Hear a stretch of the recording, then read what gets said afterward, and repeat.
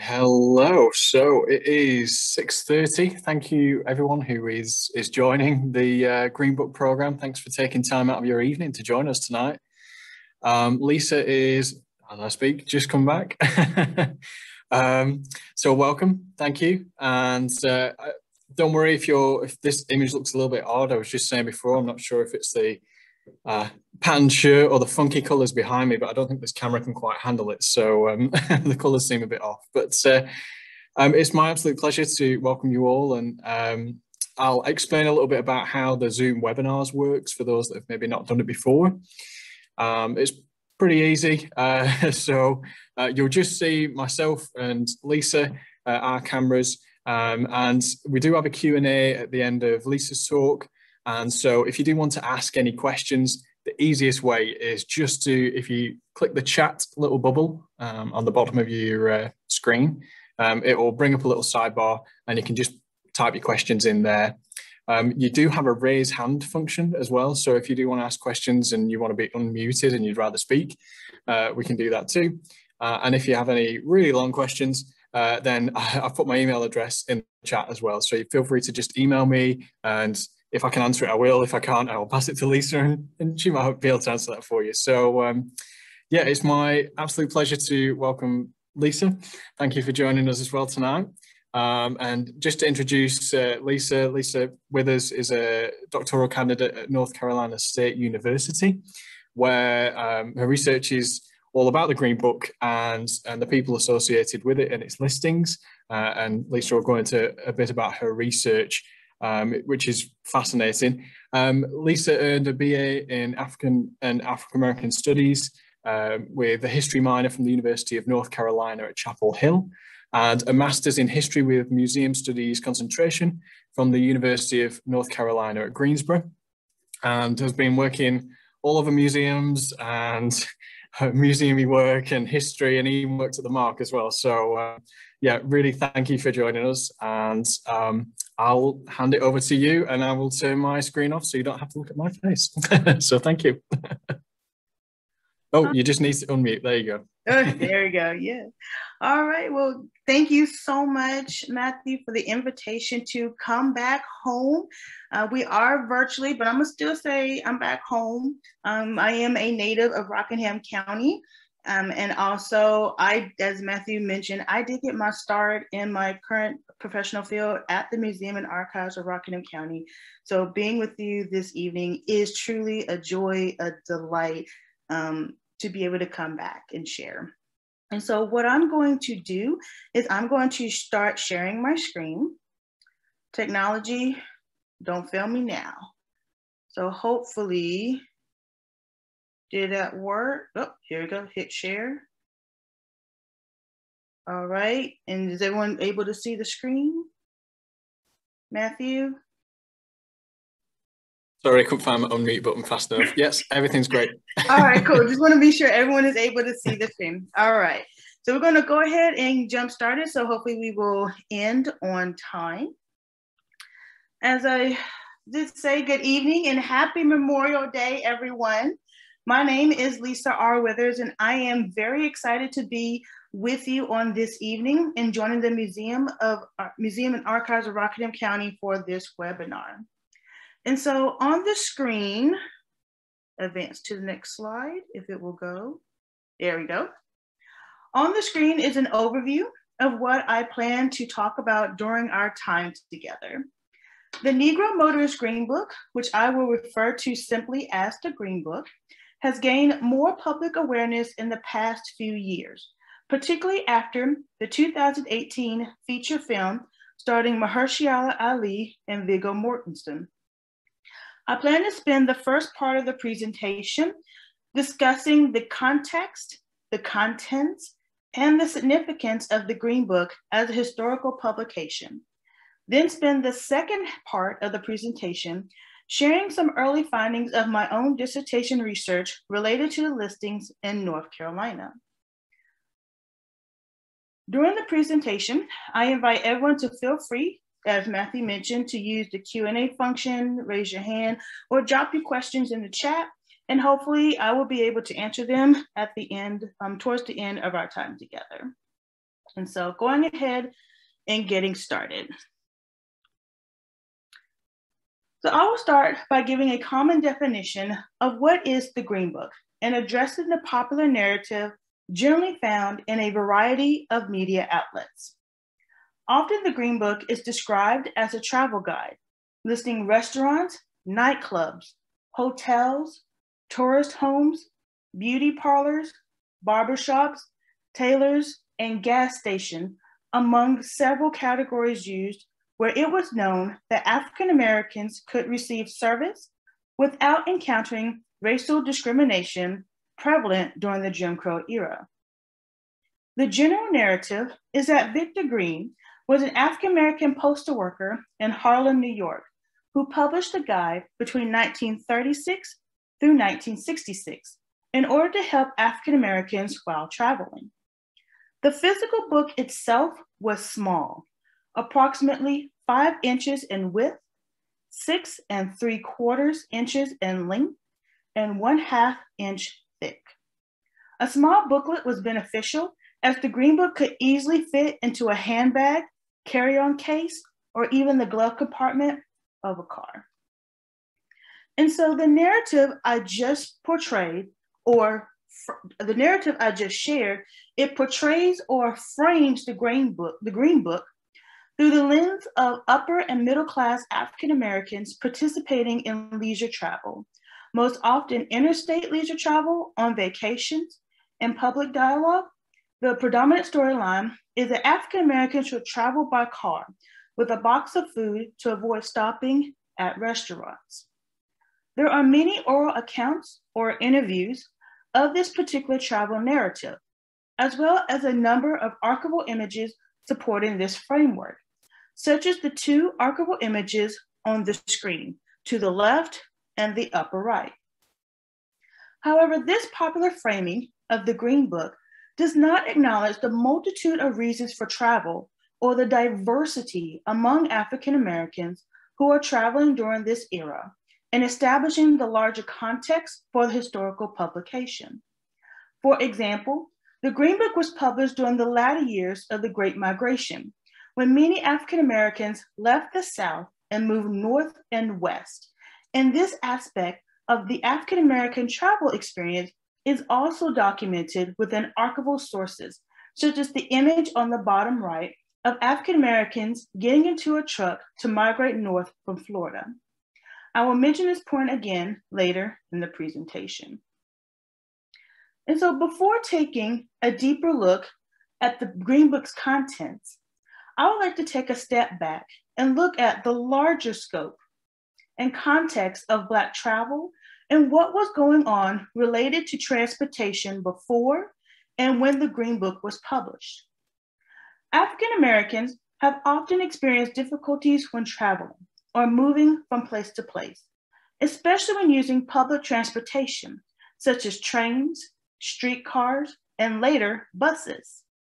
For example, on September 29, 1841, Frederick Douglass and a traveling companion were forcibly removed from a train car where they attempted to travel first class with white passengers on the Eastern Railroad Company in Boston, Massachusetts. Another example is the story of Ida B. Wells, who was forcibly removed from a train car in 1884 after refusing to leave a first-class passenger car intended for white women only. In 1904, in the city of Richmond, Virginia, African Americans led protests against the Virginia Passenger and Power Company, which operated with a policy of segregated seating on streetcars. From the 1910s through the 1960s, African Americans were still forced to follow restrictions on how they could travel when using public transportation. I share this information about African American struggles to travel using public transportation because it provides an opportunity to better understand the importance of automobiles within the African American community, particularly since the Green Book tends to be labeled as a publication catering to motorists. Mass production of the automobile during the first half of the 20th century would eventually allow African Americans not only more opportunities to travel, as generally depicted with upper and middle class African Americans, but to do so with increased independence. Automobiles, an enclosed space on wheels, provided African Americans with a temporary means of escape from Jim Crow. Laws intended for social control and separation of public space based on race. You can think of the car as one's own personal bubble for the most part. Of course, riding in a car did not mean African Americans were 100% protected from the outside world. But in contrast to public transportation, as long as you were inside your vehicle, you had a shield and could move about from place to place in relative safety without harassment. We witnessed this concept in practice in the descriptions of how individuals carried everything needed with them in their cars to avoid the need to stop along the way and break the barrier between the Black traveler and Jim Crow society. Earlier, I mentioned the current popular narrative of the Green Book tends to lean more towards a middle-class story. Individuals who are more likely to either have access to an automobile, if not outright own one. It is true that automobiles were on the rise in accessibility and use during the time the Green Book was published. I should acknowledge that the publication title in several early editions included the word motorist. But that did not mean everyone or the majority of African Americans had cars. In thinking about the broader scope of mobility, African Americans were still using mass public transportation well into the 20th century. Bus companies such as Trailways and Greyhound were still an important mode of transportation across state lines in addition to trains. I bring up this point both from conducting oral histories or interviews with community members and from observation of Green Book listings located near train and bus station. On the screen are two examples of this geographic proximity. The postcard for the Biltmore Hotel in Durham notes that the hotel is, open quote, half block from Euston Station, close quote, and the Roan Hotel in New Bern is situated right beside railroad tracks. Both of these Green Book listings are also located in towns along US Highway 70, a major east-west corridor within the state before the interstate system was built.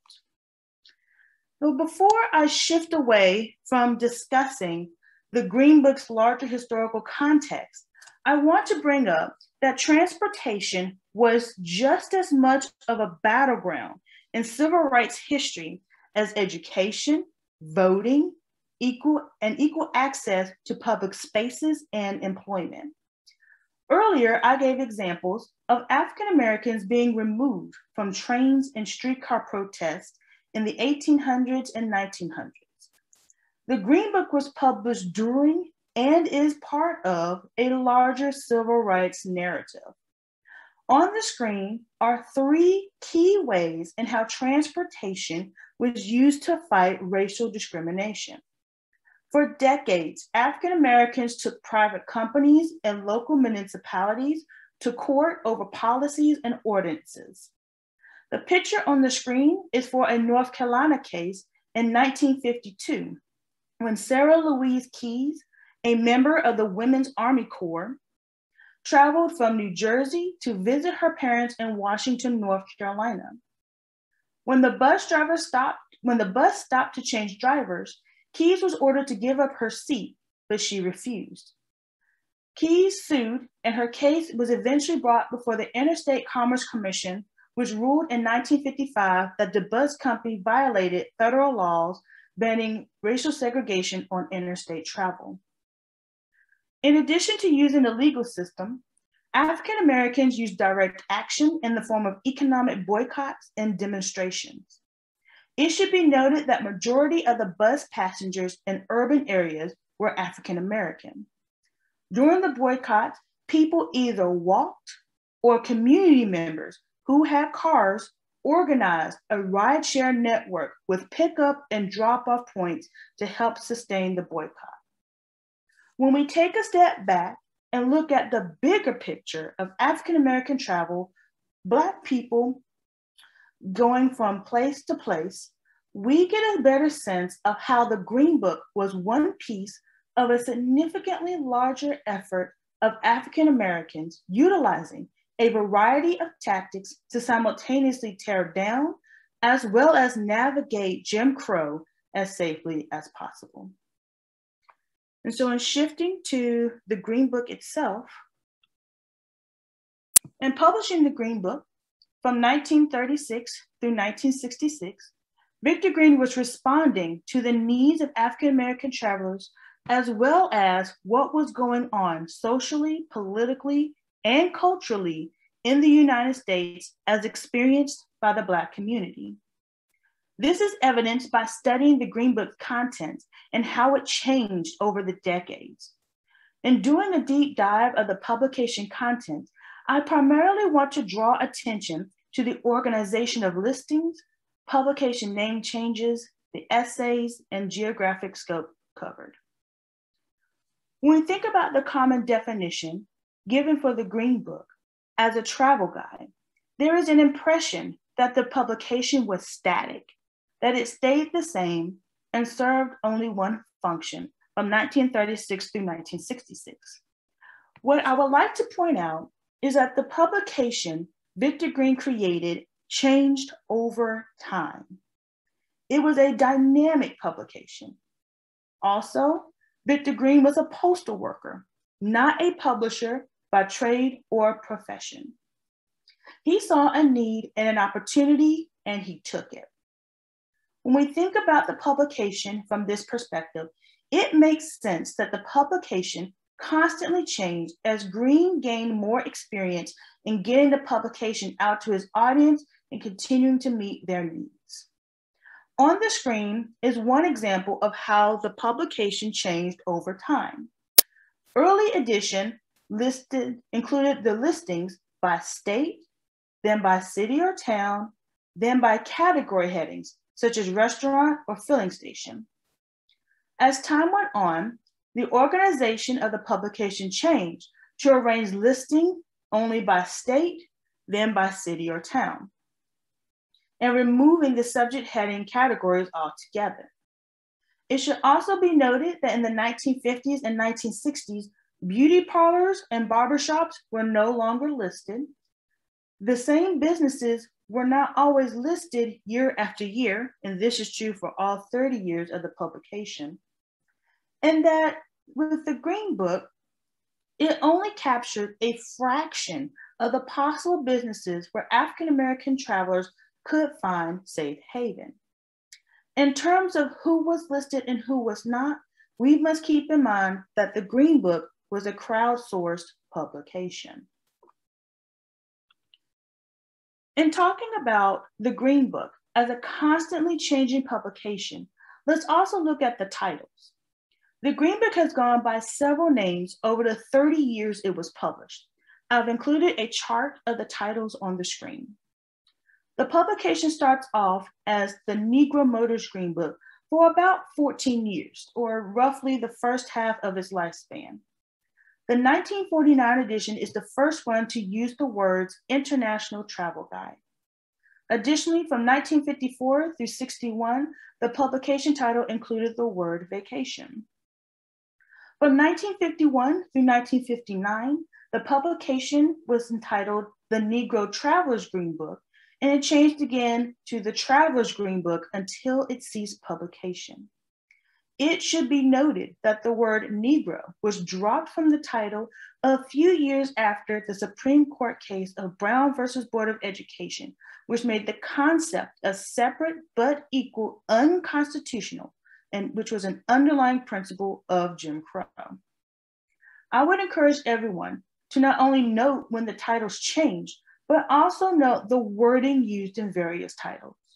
Paying attention to something as subtle as title changes throughout the publication's lifespan can give us additional clues to the messaging within the publication, or things the intended audience would have picked up on, in addition to further studying the visuals used within the guide and other content. I mentioned that the first half of the publication's life uses some form of the phrase Negro motorist.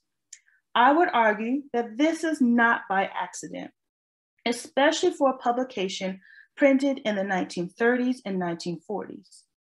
Historians of technology, travel, and tourism have demonstrated that machines, such as automobiles, were also racialized battlegrounds during the Jim Crow era.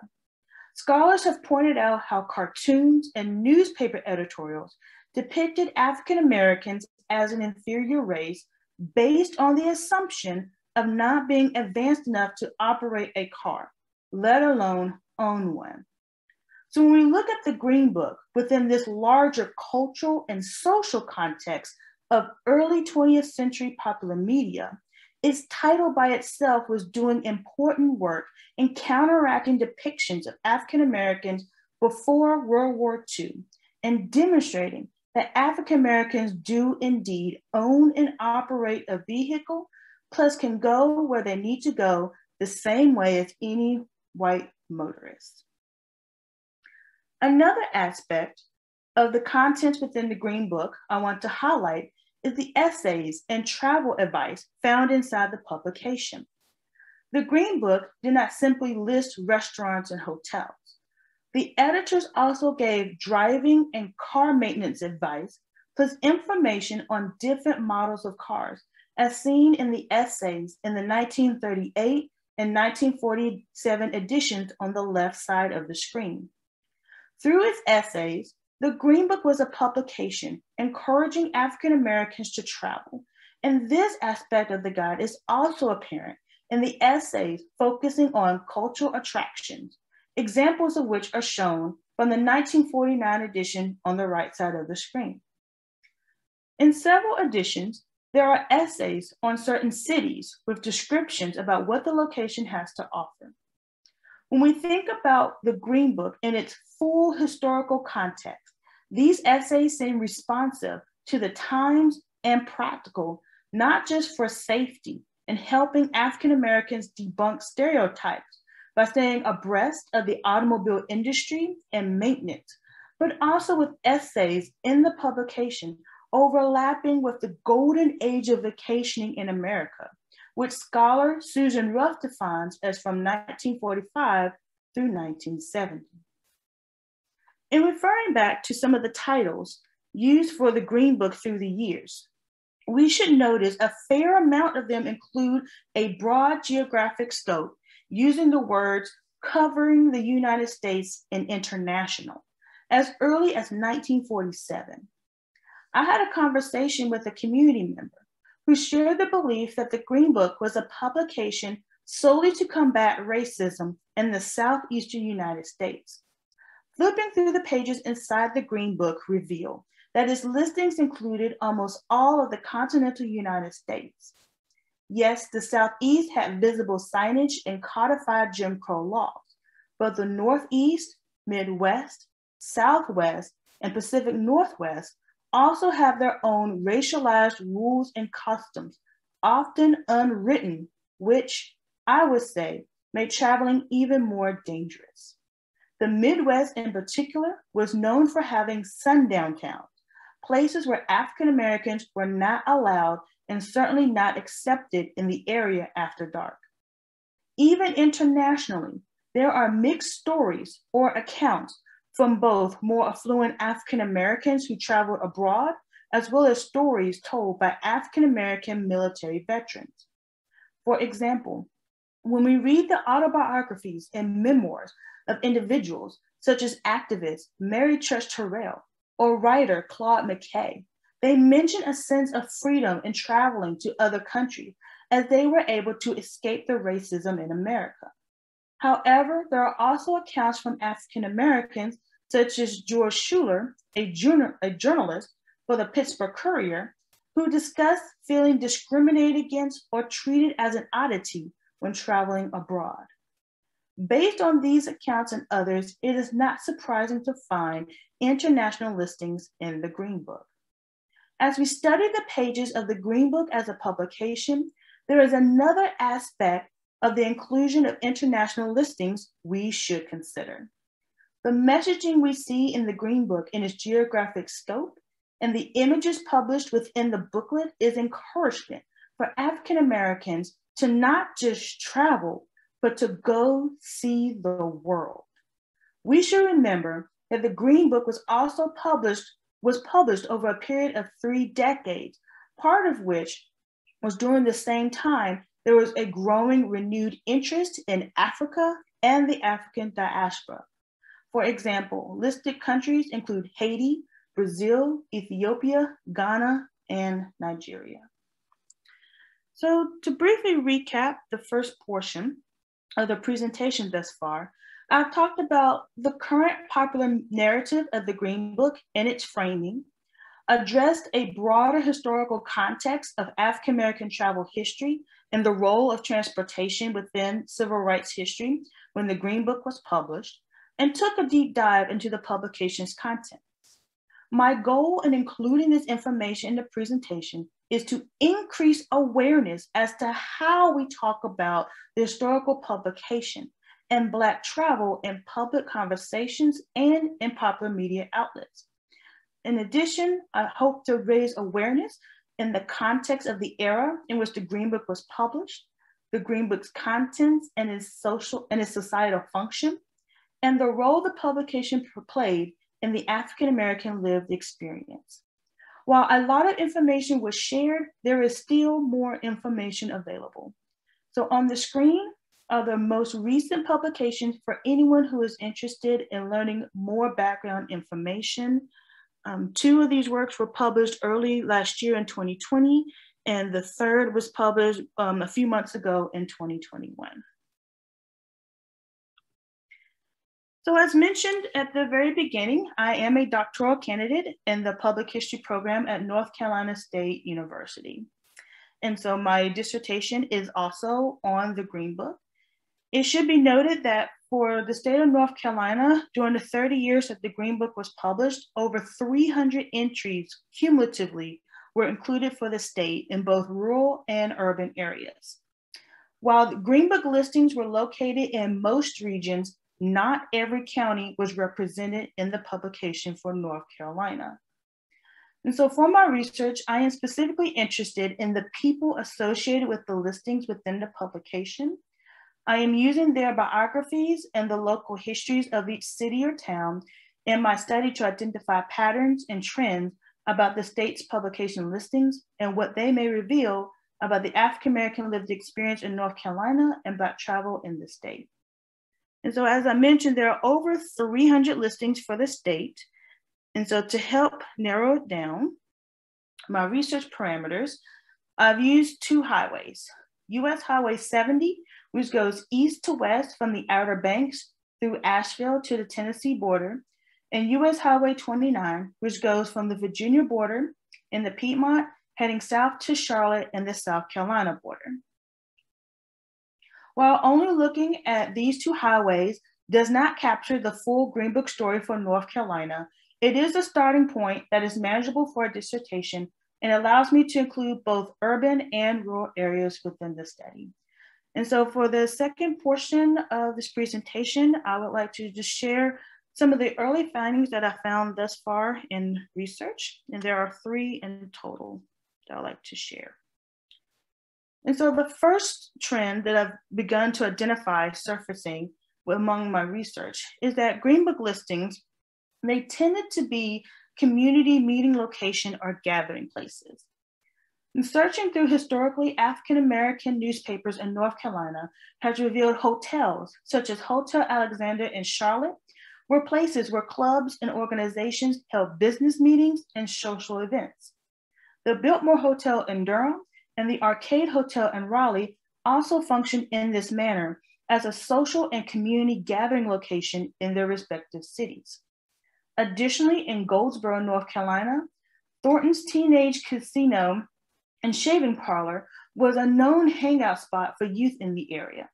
Mr. Thornton used one half of the building for his barbershop and the other half as a hangout location for youth. When doing an oral history or an interview with the current owner of the Deluxe Barbershop in Durham, the owner described the barbershop in a similar manner. It wasn't just a place of business, but also a communal hangout in which he described was the Black Man's Country Club, where a person could find anything that was needed. Additionally, the Deluxe Barbershop also housed a well-known daycare in the basement and was a place for both youth and adults in the community. So why does this matter? Places like hotels and barbershops were not solely providing lodging or other services for travelers. They held double duty as gathering places within the community. In less populous areas such as Goldsboro, the places listed in the Green Book may indicate where community members gathered. In this way, the Green Book is not only a listing of places where a traveler could find goods or services, it could also be interpreted as a record of gathering places found within African American communities in both urban and rural areas. And so the second trend that is starting to appear among several of the listings that I have found or that I've begun to do research on is that Green Book proprietors, they tended to have connections to organizations that these organizations themselves were known to already have established networks. And some of the Green Book owners are also individuals who were politically as well as civically active within their communities. And so, for example, I have found several Green Book listings that have connections to the NAACP, a key African-American organization, particularly when we talk about fighting Jim Crow and during the Civil Rights era. One example is the image on the far left is of T.V. Mangum. Mr. Mangum, he was from Statesville in Iredell County. He was a mortician, but he also, in his later years, built the Evening Breeze Motel, which was listed in the Green Book for Iredell County. But he also worked, he served, as the president of the NAACP on the state level in his early years of formation. And he also ran for political office in the 1960s. And also thinking about other ways in how we think about organizations with pre-existing networks. The railroad is something that has come up a few times in my research. And this is true in Asheville, North Carolina. Asheville was a western hub and was a railroad hub in the western part of the state. Research at the YMI Cultural Center revealed that there was an active chapter of the Brotherhood of Pullman Car Porters in Asheville. And one of those Pullman porters was Samuel C. Foster, who was a member of the Brotherhood, and his house was listed as a tourist home in the Green Book for Asheville. And his wife, Laura Jo, was also a member of the Ladies Auxiliary Chapter. And that is the image that you see on the right side of the screen, is of the Ladies Auxiliary Chapter of the Brotherhood of Sleeping Car Porters in Asheville, North Carolina. In other parts of the state, unsurprisingly, I have found promoters in the entertainment industry, which is generally connected to the Chitlin Circuit. Also, another aspect of Black travel, often connected to the Green Book. And so 2 examples of that include Mason James, who was the owner of the James Keys Hotel, also in Asheville. He operated as a promoter and had a music agency booking musicians and performers in the area. There's also Lathrop Alston, who was a manager of the Biltmore Hotel in Durham, and he too worked as a promoter in the music industry. So why does it matter that multiple Green Book listings have connections to organizations with well-established networks? The Green Book, it matters because the Green Book appears to be built on and expanded by pre-existing networks of other organizations. By recognizing the interconnection of these networks that forms the Green Book, a study of the publication encourages critical thought as to how information traveled within and between communities. Additionally, several of the listings studied thus far suggest the Green Book was not just about businesses looking to advertise to African American travelers, but rather these listings suggest that one way to think about the Green Book is a printed version of multiple pre-existing networks within the African American community that was put into one location to help facilitate African American travel. And so the third finding that I would like to share is that the Green Book listings either helped people to migrate for better social economic opportunities, or the proprietors have participated in travel themselves for social economic mobility before becoming entrepreneurs. And so 2 examples of that. The first, the image that you see on the top of the screen, is related to the YWCA in Asheville.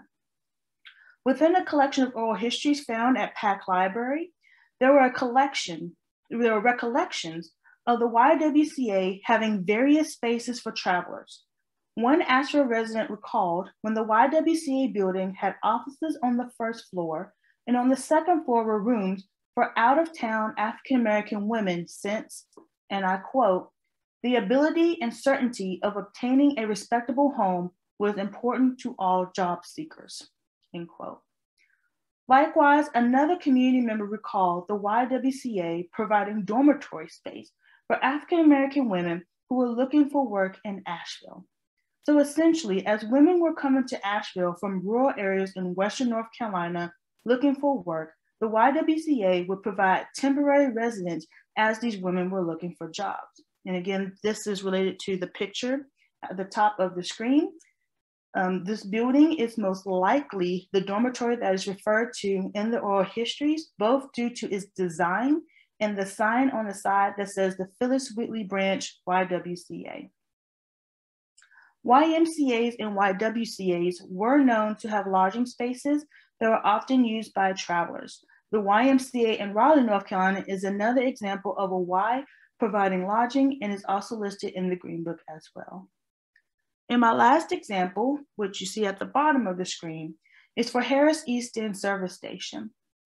Taylor B. Harris is identified as the operator of the Harris East End Service Station, a Green Book listing in Greensboro, North Carolina. Harris was born in Alabama in 1911 and grew up as a farmer. According to census records, by 1940, Harris was living in Greensboro with his uncle and a household of 12 people, all family members. Of the 12 family members in the household, 8 were living in Selma, Alabama, 5 years before in 1935. The 4 family members who were born in North Carolina were all under the age of 5 years old. I found Harris in various primary sources as working in Philadelphia by 1945. By 1950, he shows up again in primary source records as having moved back to Greensboro, North Carolina, and by this time was working as a firefighter at North Carolina A&T University, or at that time, college. During the 1950s and 1960s, Harris is also listed in city directories as owning the gas station, which was listed in the Green Book in 1961. And this listing is what is shown at the bottom of the screen. So why does this matter? Earlier in the presentation, I mentioned that the often told popular narrative of the Green Book, it tends to frame this narrative on the publication as related to the experiences of upper middle class African Americans seeking to enjoy vacation travel without experiencing racial discrimination. However, research on the places listed within, such as the Asheville YWCA, and the people who operated Green Book listings, such as Harris Taylor, reveal that the Green Book is connected to travel narratives related to social economic mobility, particularly during the period of the Great Migration. And so to conclude, in the editorials of several editions of the Green Book, Victor Green wrote of a dream that one day the travel guide he published would no longer be necessary. The Civil Rights Act of 1964 prohibited discrimination in many aspects of American life, including public transportation. It could be argued that the individuals who continued publication of the Green Book at that time believed Victor Green's dream came true, as the last known publication of the Green Book printed in 1966. The Green Book was not only important because it functioned as a travel guide, or rather as a survival guide for African Americans going from place to place. I discussed early in the presentation about African American experiences with public transportation to demonstrate the importance of automobile travel within the African American community and the role of transportation in civil rights history. When placed in historical context with events such as the Montgomery bus boycott of 1955 and the Freedom Rides of 1961, the creation and the use of the Green Book was one of many strategies and tools in which African Americans used in the long struggle to claim, maintain, and preserve rights as citizens of the United States. And that includes the freedom of movement or travel from place to place without fear.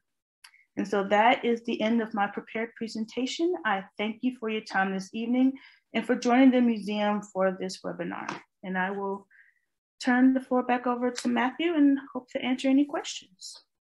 Well, thank you very much, Lisa. It was a fantastic presentation. I'll give you a round of applause, but it'd just be myself since we can't hear anyone else. But that was really wonderful. Thank you. And those pictures were fantastic too. Now, I know that some will have questions about the books and how to get those recommendations. What we'll have is we will have this presentation will be on the museum's YouTube channel, and we'll pop those book recommendations, maybe with a little bit from your presentation as well, on our website blog as well. So probably by next week. So just look out for that one. We'll put it on Facebook and all that. If you've got any questions, please do ask. I did notice there was one in particular from Sydney Gringo, said, did any of the editions include information about area churches as safe havens? So I'll leave that one to yourself, Lisa. Yeah. Interesting enough, churches are one of several categories, if you will, of places that were not included in the Green Book. I know over the past 2 or 3 years that I've done work in other capacity doing research on this topic, particularly some of the resort places in North Carolina, such as Seabreeze outside of Wilmington. There's Chowan Beach. Also, the name just slipped as I was getting ready to say it, but there's also a park out near Raleigh, Jones Lake. There it is, Jones Lake. Places that were designated specifically for African Americans, but they weren't included in the Green Book. And so there are a lot of places. As I've talked with community members, that was a common question of why certain places were included, but others were not. I still don't have an answer for that. It's part of what's driving my current research and hoping to maybe figure that out. But it is really interesting in that when you look at the total number, especially for a place like Durham, I think in the total 30 years, only 30 some places were listed in Durham, which clearly, you know, there are way many more African-American businesses in that area that probably could have been listed, but for some reason or another weren't included. And so, yeah, unfortunately, no churches. And I guess one of the other questions, one by Deirdre Kearney, actually touches on that, saying, did businesses pay to be listed? Oh, I'm sorry, what's the last part? Did businesses pay to be listed?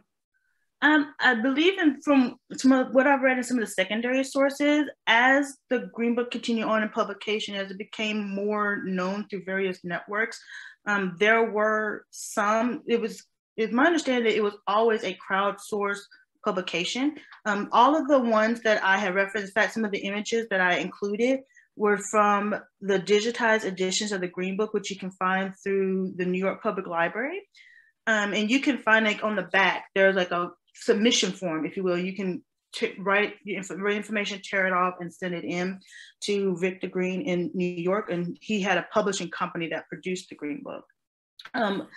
So there was also that way. And as I was saying before, as the Green Book became more established and more known, there were some businesses that did pay to, like, so he solicited businesses to include advertisements in the Green Book as well. Victor Green also had agents, and he also partnered with travel agents. And the major company that partnered with Victor Green was Esso. At that time, it was known as Esso, now known as Exxon, in which, because they're a franchise, and they were a franchise that were known for not turning away African Americans, particularly thing not just to buy gas, but to also let them use restrooms, to stop and do other things that they needed to do. They were also a big way in how the Green Book was distributed. And you can also imagine with their marketing people, they also helped to include things in as well. So, that's interesting. Yeah, so as I mentioned before, like as the Green Book grew, there became more and other ways in how things were listed, but it still doesn't fully answer for us why some places were in it and others were not. And so. And I guess one that I'm just kind of jumping just because one kind of touches on that, Judy Piper mentioned, was it supposed to be kind of a moneymaker in her words? Or was it supposed to be a for-profit publication? It doesn't seem so. I mean, the earliest ones were sold for 25 cents. I think I would need to go back and look. I think the highest, I think in the 1960s, they sold for like $1.25. Okay. Yeah, so it only went up by about like 25 cents throughout the 30 years. So starting at like 25 cents and ending about roughly $1.25. Not bad inflation. Yeah. Not bad, but like also Victor Green, his primary job was as a postal worker. That's where he primarily did his main income. And so, it's sometimes I often kid, like you could think of it as, a civic activist side hustle. It doesn't seem like it was ever really actually for profit, but rather it's for in this larger spirit of this is an issue facing community as a whole. Here is a one way in both as to help people, but also in fighting against in the various ways that it did. Absolutely. And one of the, Philip Atkins has mentioned about public libraries being a potential source of information. Are there any places that you would recommend where people might be able to see copies of the Green Book or even originals? Man, so finding an original is very difficult. I have only seen an original one time. I know the North Carolina Museum of History in downtown Raleigh, they did have one on display for a temporary exhibit. I want to say this may have been about 2 years ago now, and this was in partnership with the North Carolina African American Heritage Commission. It is a state agency within the state of North Carolina. They underwent a major project in collecting information about listings in the Green Books. And so they worked together to produce a small exhibit. And that's the only place I've been able to find an original one. First editions are hard to find. However, you can purchase copies online, and there is a particular company. I will try to email that information to you. You can share it with other people. There is one particular company that has been doing reprints of about 3 different editions, and they also have a compilation volume. So they took like 4 different editions, put them together in one volume, and there's a preface or a foreword by a scholar. I need to look at if it's either Henry Louis Gates Jr. or Dr. Lonnie Bunch, Secretary of the Smithsonian Institution. One of those two, I can't remember. They wrote a foreword to it, and you can also purchase that as well. And so as far as being able to see them, there's not many around. Makes a difference. It makes a difference. But for anyone who is embarking on any kind of travel this summer, the Smithsonian Institution has their own traveling exhibit about the Green Book that's currently touring the country. There is also a digital exhibit as well as a traveling exhibit in the state of North Carolina. Again, that is through the North Carolina African American Heritage Commission. And there have been a number of children's books. I believe one is by Calvin Ramsey. It's called Ruth in the Green Book. And that was actually out a few years, even before the Green Book itself came back in the public awareness through the movie and everything that came out in 2018. So if you go to your public library, you might be able to find the children's book by Calvin Ramsey and hopefully share it with your young people. And a couple of others. Daryl Watkins had mentioned that they were able to purchase copies at Magnolia House in Greensboro. Not sure if that's still the case, but they are. So there are, unfortunately, so as I mentioned, there are over 300 places in the state of North Carolina that were listed over the 30-year period. Unfortunately, majority of them no longer exist, either as a business or the physical structure is gone. And a lot of that is for a variety of reasons, going from urban renewal in 1960s, 1970s, even as we go through the 80s and 90s and into now in the 2000s with gentrification, other urban programs, or in rural areas, as communities have unfortunately existed as they did in earlier decades. And so the Magnolia House is one of the few Not only is it still standing, but the owners doing fantastic programming and things, bringing it back to the way it was when it was listed in the Green Book in the 1950s and the 1960s. Definitely. So anyone here who is joining us, who's anywhere near the Greensboro area, please go visit the Magnolia House. Awesome place, awesome programming, awesome folks too. And Judy just said as well that understood that there were 4 Green Book lodging sites operating still in North Carolina, Magnolia House being one of those in Greensboro, and just wondered what the other 3 were. It's kind of putting you a bit on the spot there, but if... No worries. I used to be able to rally these off of heart, but it's been like a year or so. As far as the actual business still operating, I do believe it is Dove Auto Service Station. It's really it's a car garage that's in Kinston, North Carolina. Mr. Dove Sr. started it in the early 1900s, and then his son took it over. And so, to my knowledge, at least as far as March of this year, last time I had any contact, they were still in operation as a family-owned business. I think with the others, it is the physical structure. So also in Greensboro, what was the Plaza Manor Hotel, which is not too far away from, Magnolia House, that physical structure is still standing as it was built when it was built in the late 1940s. That's also in Greensboro. What I was mentioning earlier is Harris East End Service Station. That physical structure still there is just down the street from A&T on Market Street. And so that is still standing. There are a few, when I say a few, I'm talking about like less, this is off the top of my head. I need to go back and see if I can find that. We'll hold you to it, it's okay. Yeah, I think it's like, when it comes to physical structures, like the structures themselves, I think it's less than 30. I mean, another one that comes to mind is the Excelsior Club in Charlotte, which was a prominent African-American nightclub in the Charlotte area. And I believe that physical structure is still standing. And I know in the past year or so, there's been a lot of efforts to preserve it, especially as it became more known as being a place that was also listed in the Green Book as well. And so even though we have lost majority of those businesses, of what does remain, there has been increased awareness over the past 2 to 3 years, and there have been communities there has definitely been rallying around them, which is really awesome to see, to help save those structures. Oh, fantastic. I don't think we've got any other questions, but yeah, we may finish a little bit early. We got through those questions a little bit quicker, but thank you. Like I say, I'll put all of those resources on the YouTube channel and the website, and update it on Facebook too. But if anyone hasn't got any other questions, or you can email me questions if they're particularly long, please do. My email is just at the top of the chat box. And thank you again, Lisa. I appreciate you doing the presentation. It was fantastic, and answering those questions on the spot. Not a problem. And, thank you, everyone, for joining. It was great. Appreciate it. All right. So thank you, everyone. Hope you enjoy the rest of your Memorial Day. Bye. Likewise. Take care, everyone.